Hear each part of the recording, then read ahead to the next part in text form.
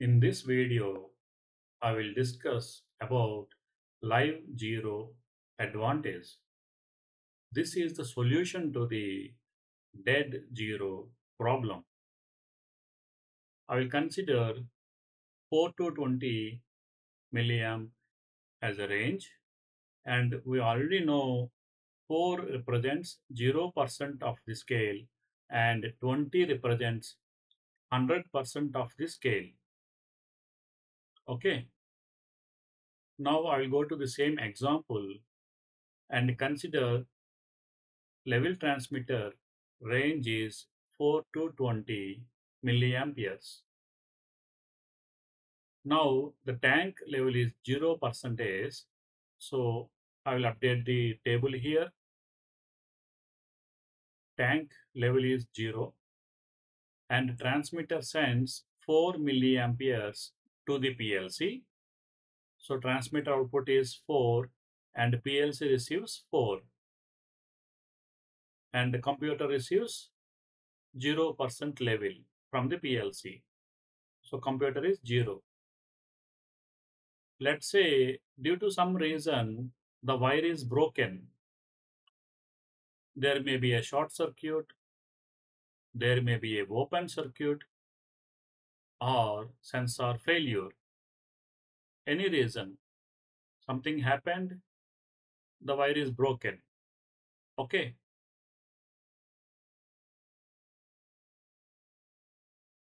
the wire is broken.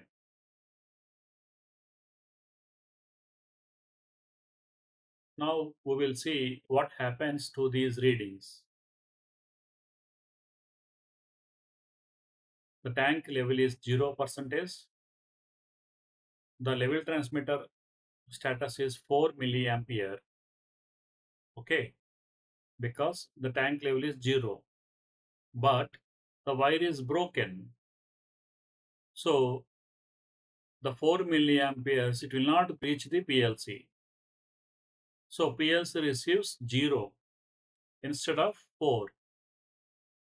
See, the PLC receiving 0 milliampere. So what happens here is the PLC already knows that the minimum value it has to receive is 4 milliampere per 0% process variable. When the tank level is 0, it already knows that it receives 4 milliamperes. But right now it is receiving 0 milliamperes. So it will cross check, it will do the comparison that the minimum value I need to receive is 4 milliampere. As I am receiving less than 4 milliampere, which is 0 milliampere, then the PLC identifies this milliamperes, this 0 milliamperes as faulty state. Okay, then it will update the computer that this transmitter is in faulty state.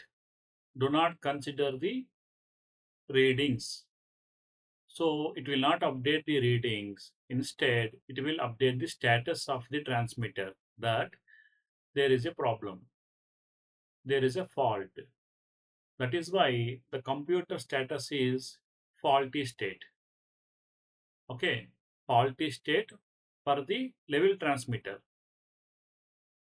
There may be a problem between anywhere. There may be a problem with broken wire or some short circuit or there is a sensor failure damage or some other reason. Whatever the problem is, the PLC displays it as a common fault state. Okay, the PLC compares the baseline. The baseline is 4 milliampere. It must receive 4. So when we use this 4 milliampere as a starting range, we can solve the dead zero problem. Right now the tank level is empty. Still, we are identifying the issue. The PLC identifies the issue and updates the computer. Then what happens? The operator sees this faulty state, then immediately informs to the maintenance person. They will carry out the troubleshooting.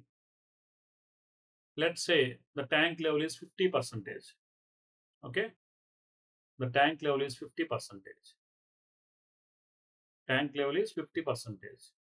The level transmitter sending 12 milliamperes to the PLC, but the wire is still broken. Level transmitter sending 12 milliampere. As wire is broken, how much the PLC receives? Zero. It will not receive any current. So the PLC receives zero. Again, same concept. It must receive 4. If it is receiving less than 4, like 0 milliampere, then immediately it will consider the state as faulty. In this way, when we have live 0, that means we have to use some value. Instead of 0, we must use some value, some number. When you use some number as a starting range, then we can easily identify the fault. We can avoid the dead 0 problem. Now we understand the concept. But there is one question. What is the question? Here in this example, we taken 4 to 20 milliampere as a range. Let's suppose the range is 6 to 20 milliampere. In this case also, we have live 0 advantage. That means the live 0 advantage will be applied to any number, not only 4. We can take 3 to 20 milliampere as a range.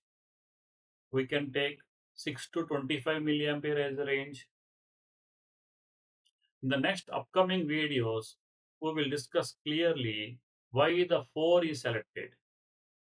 Now, in this video, we understand that we must, at any case, we must not select 0 as a starting range.